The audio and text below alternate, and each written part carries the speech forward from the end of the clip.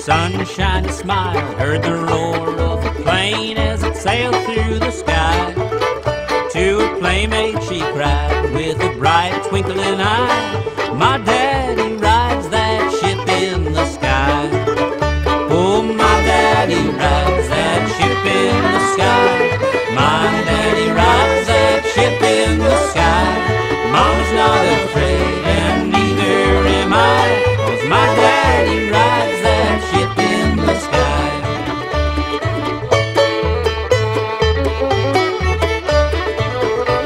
Then a pug-nosed kid, as he kicked up his heel, says, my daddy works in the iron and the steel.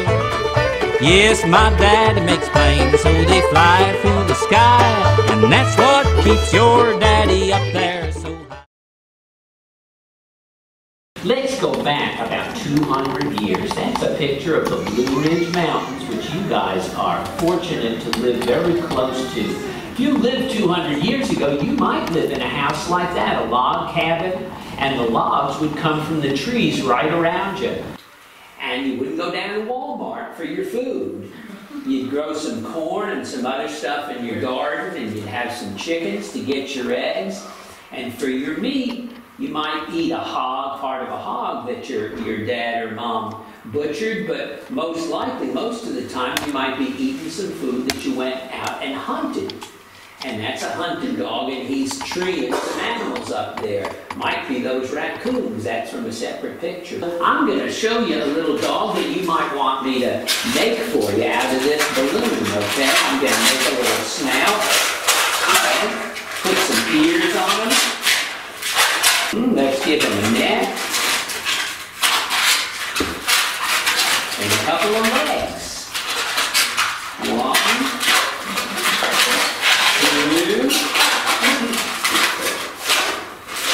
Give him a little body. Had a dog and his name was Blue. Had a dog and his name was Blue. Had a dog and his name was Blue. It's $5, he's a good dog too. Here's your call. Here, Blue, you a good dog, you. Can you sing that with me? Here, Blue, you good dog, you. Well, I shouldered my gun and I tooted my horn. Gonna catch a possum in the new round corn. Old Blue barked and went to see. He'd cornered a possum in a cinnamon tree. Here, Blue, you good dog, you. Here, Blue, you good dog, you. You know, old Daniel Boone had a dog and his name was Blue. He was a really, really good hunting dog. And one day Daniel was out hunting.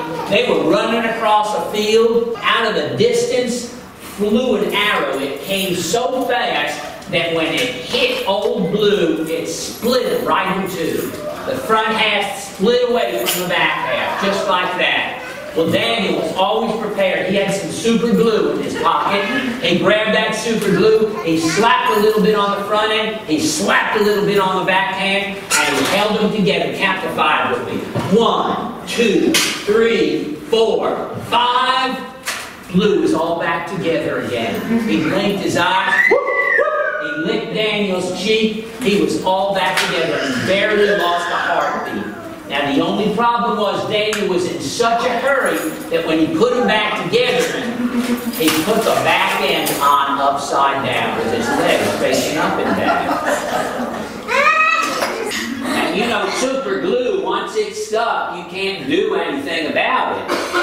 So that's the way Blue was for the rest of his days. And you might think that would be a problem, but it wasn't, because, see, Blue would run for a while on his front legs, and when he'd get winded, why, just flip right over on his back. So it didn't turn out so bad after all. Oh, yeah, we were bound for the mountain, bound for the mountain, bound for the mountain. Over the mountains, the hills, and the valleys, away with chase away. Rover, rover, see and rover, rover, catch and catch. Over the mountains, the hills, and the valleys, away with chase away. Got it? Well, one time there was a little boy who was would always go out hunting. Little boy would have hear those hounds baying all night long, and he'd want to go too. But every time he'd ask his paw, "Oh, can I go too?" His paw would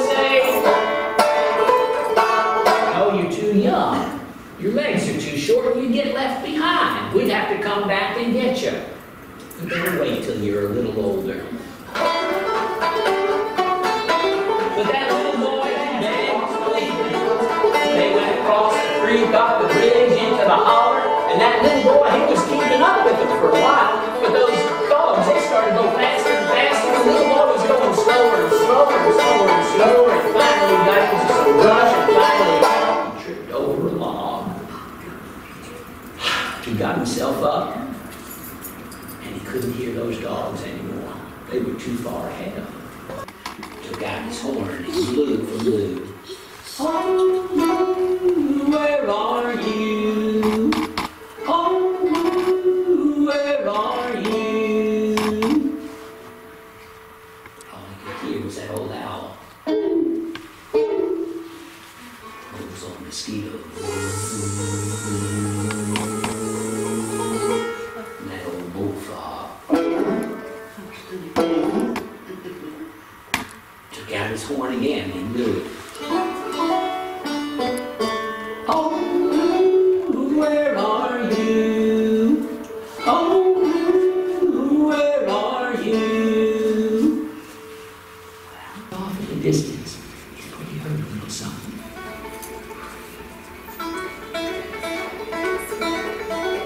He said, I think that's them. I hear them come around the mountain now. Here they come. Here they come. They're coming to get me right now. He said, well, well, down for the mountain, down for the mountain, down for the mountain, over the mountains, the hills, and the fountains, away with the chase away. Rover, rover, see 'em, rover, rover, catch 'em, over the mountains, the hills, and the fountains, away with the chase away. Listen to the hound dogs, heavy day, sounding right over the way. All night long till the break of dawn, merrily the chase goes on. It's over the mountains, the hills, and the fountains, away with the chase away. Now, we all know about recycling, maybe, how you use things in new ways, okay?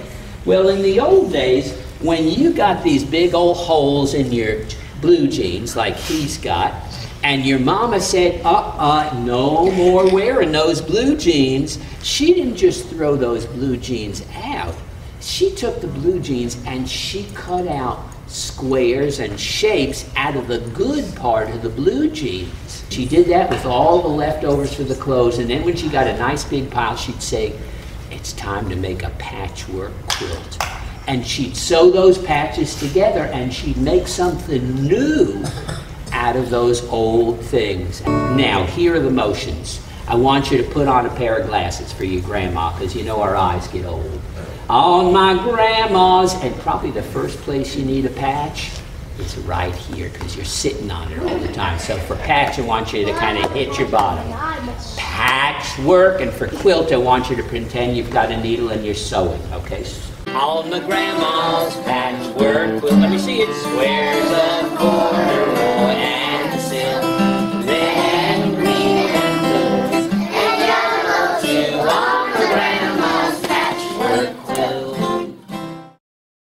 I was singing with some kids back in a little community center way back in the mountains, and it rained and poured, and when I went to drive out of there, I got to that valley, and the water was about this deep.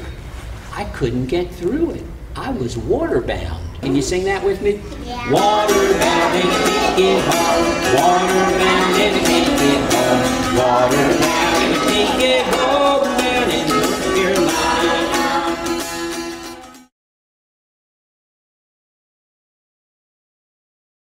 There's loads of books and loads of tales about Anansi, so be sure and check some of them out at the library. This is one where Anansi is not so much a trickster as he can't control himself. They ever talk about self-control with you here at school? He has a problem with Anansi, I have to go to the store and get some more spices. You continue doing your work, and when I get back, I'll put in the spices and we'll cook dinner and we'll have a wonderful meal.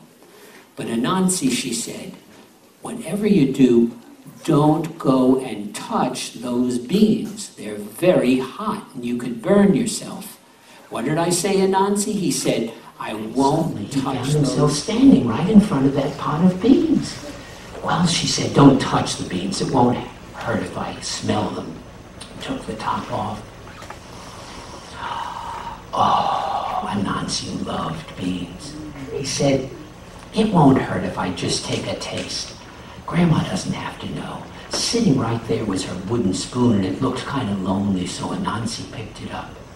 And he took a taste. He took it out of the bowl. He blew on it. It was good. Maybe just one more. Maybe another. I've had 3. A 4th one's not going to make any difference. Well, Anansi got to thinking he'd like some more of that, and he wanted it to cool faster, so he took off his hat and he put the beans in the hat. Well, a moment later, there was some yelling out in the field, and some neighbors were yelling, "Get out of here, you nasty birds! Get out of here! Get away from Grandma's beans! Get away from here!" Well, the birds suddenly flew in the kitchen window where Anansi was, and the neighbors started pounding on the door. They said, "Anansi, let us in. Let us get those birds. They're eating Grandma's beans." Well, there was Anansi, all those people at the door, and Anansi had those beans in his hat. You think he wanted them to see him with the beans in his hat? No. He had to hide them. Where do you think he could hide them? Where could he hide them? So he could go to his room. He could go to Put him in his room? Yeah, that's an idea. Put it on his head. Put it on. That's exactly what Anansi did. He grabbed those beans, he put them on his head. Ew. But you know, those beans had not had a chance to cool yet. He felt those beans on his head. Imagine that. All those hot beans. And then he opened the door, and the neighbors came running in. They chased away the beans, and then they started to leave, and they saw Anansi standing there like this. They said, "Anansi, what's wrong?" He said, "Nothing's wrong. You can leave now. You can leave now." They said, "But Anansi, you look like you're in pain. Did those birds hurt you?" He said, No. He said, "I'm fine. You can go now. You can go now." Well, Anansi was starting to sweat. The sweat was pouring down his face. He was starting to cry from the heat. They said, "Anansi, no, we need to help you. We're your friends, Anansi. Let us help you." Anansi just wanted them to leave. They wouldn't leave. He said, "No, it's all right. It's all right. They're fine. I'm fine. You can leave now." His voice was getting higher and higher. They said, "Anansi, let us help you." Anansi was going like this, and he grabbed his hat and he started to move it around, to move the beans around. They said, "Anansi, what are you doing?" He said, "It's a dance. It's a dance." He said, "What kind of dance?" He said, "It's a hat-shaking dance. It's the hat-shaking dance." They said, "Anansi, that's a wonderful dance. Let us do it with you." So they all got up and they started doing the hat-shaking dance. Go ahead, do it with me. And they started shaking that hat every now and then. They go, "Woo! Well, Anansi could see they weren't going to leave. He figured he needed to get rid of them. Anansi went out the door like this, and they followed him right out the door, doing the hat-shaking dance. And the people were out in the fields, and they saw this long line of people going up the road doing this crazy thing. They said, "Oh, that looks like fun." They all got behind. Well, there was this long line of people going up the road going, well, down the road from the other direction came Grandma, the Spices. She saw this crazy bunch of people coming down the road, and right in front of them was Anansi. She thought, what on earth? Well, Anansi got up to Grandma, and he finally could not stand the heat anymore. He grabbed that hat and he pulled it off, and the beans went flying everywhere.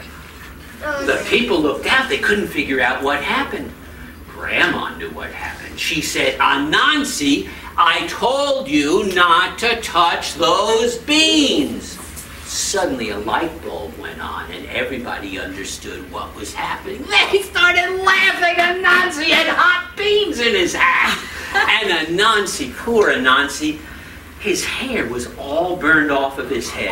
And when they started laughing, he was so embarrassed that he ran off into the tall grass. And you know, to this day, that's why spiders are never out where you can see them. They like to be in the tall grass. They like to be in the corners. And they say that it's all because of Anansi and the pot of beans that he was so embarrassed about what happened.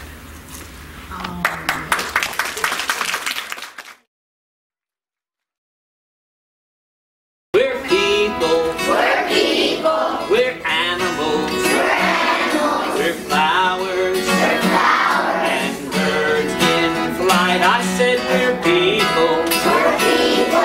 We're animals. We're animals. We're flowers. We're flowers. In flight all together now. And we're all a family under one sky. We're a family under one sky. Sing it again. We're all a family under one sky. We're a family under one sky. We've got light skin.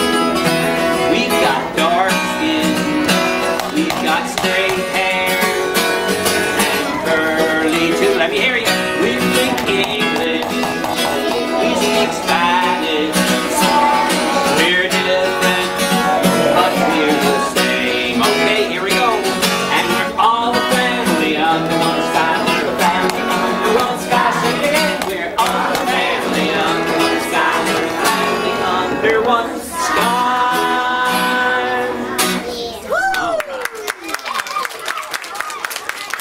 All right. They have lots of wonderful markets in Latin America. There's a food market.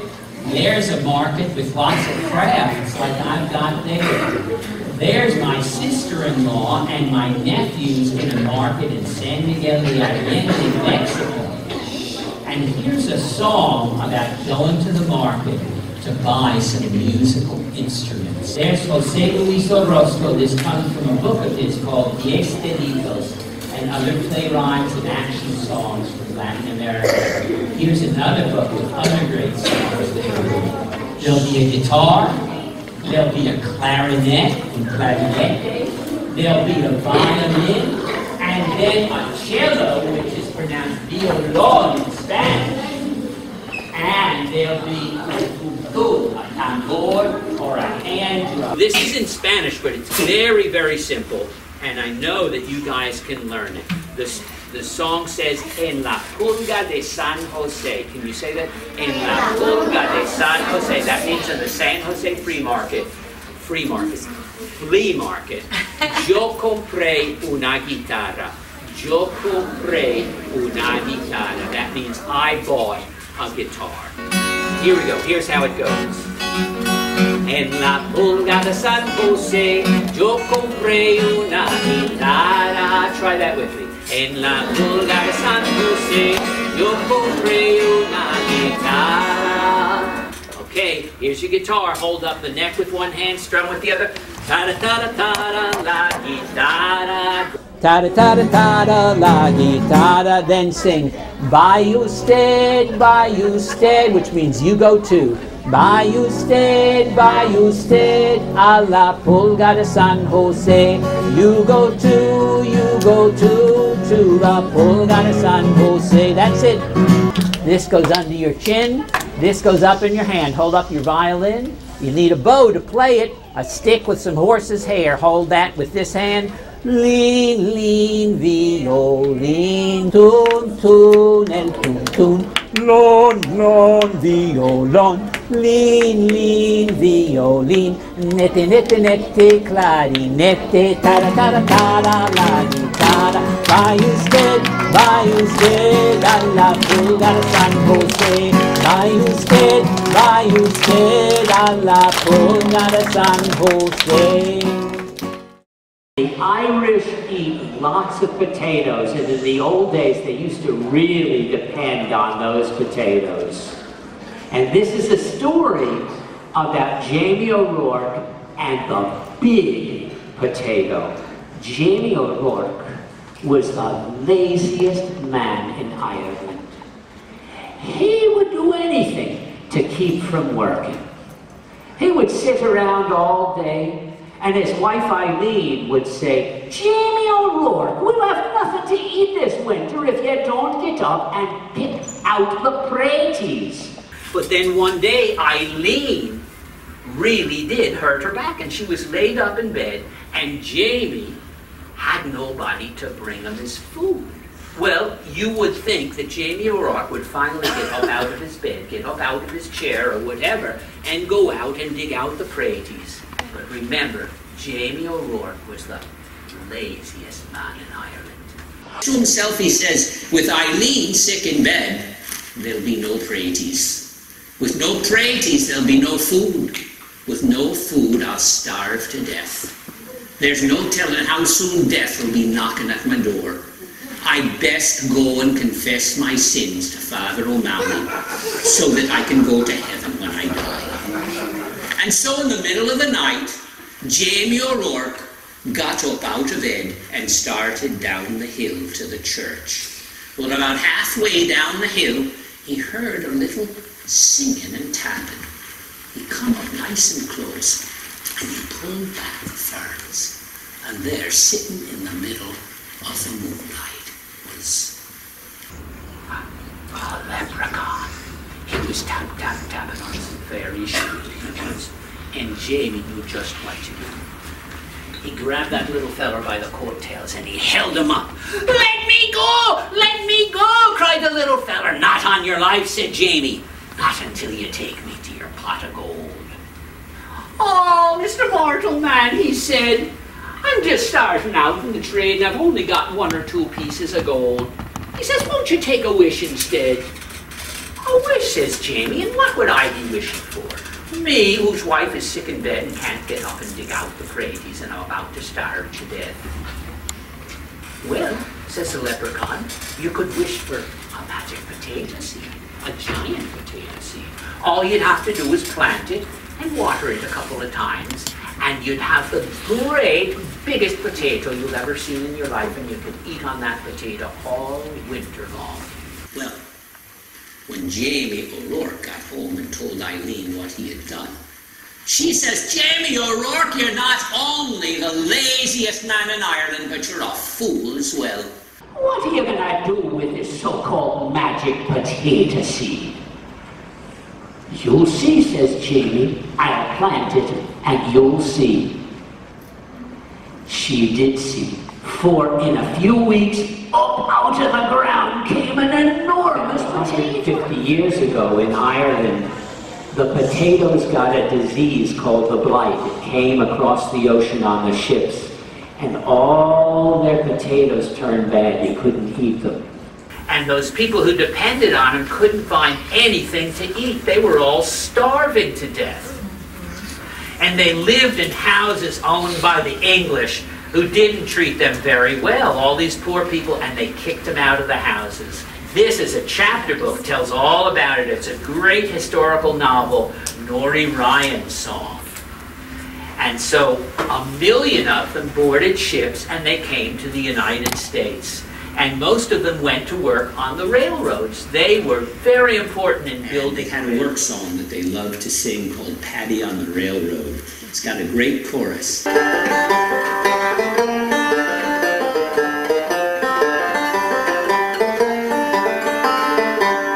In 1841, I put me corduroy breeches on. I put me corduroy breeches on to work upon the railway. Fill-a-me-ory-ory-ay, fill-a-me-ory-ory-ay, fill-a-me-ory-ory-ay, to work upon the railway. That's your ory-ay, fill-a-me-ory-ory-ay, fill-a-me-ory-ory-ay, to work. And imagine a long time ago, and you were an immigrant who came to this country from another place, like many, many people did, and you had a farm, and a lot of things went wrong, but you did the best you could, and you felt like the land. First came to this land, I was